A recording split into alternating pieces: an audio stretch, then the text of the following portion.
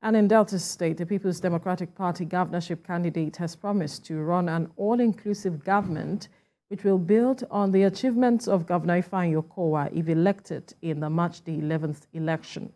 Sheriff Oborevwori said this in an interactive session with journalists in Asaba, called the platform organized by the NUJ to understand the agenda of candidates.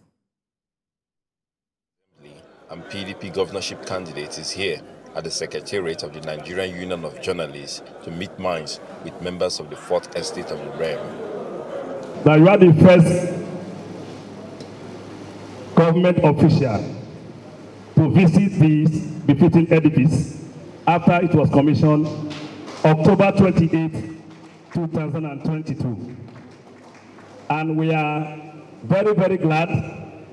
Reeling out his achievements as Speaker, Mr. Sheriff informed the press of his agenda and how he hopes to govern the state if elected. The more agenda will sustain the highly stressful ECOWAS stronger Delta agenda, which has given rise to outstanding achievements in physical and human capital development across all parts of Delta State.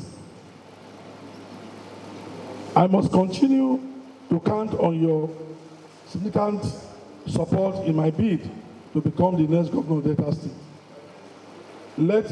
Let me make a sincere pledge. I will serve as governor for all Deltans. Journalists had opportunity to engage the candidate, and top on the list is the loan approvers by the House of Assembly, where he is presiding. Other states that is due, they have collected their money. The money is about 200-something billion. And the state government decided to come with a request to see how they will approve 150 billion, which we did in April last year. We did that approval. And they are all tied to projects. And they came again that the lead arranger, which is Zenith Bank, that they want to change it to Premium Trust. That's what we did. He also pledges to continue to partner with the media if elected for effective and transparent governance. Another candidate, the PDP Delta North senatorial candidate, Ned Nwoko, also engaged journalists on why he is seeking to represent his district at the Senate. Ikenna Amechi, TVC News, Asaba.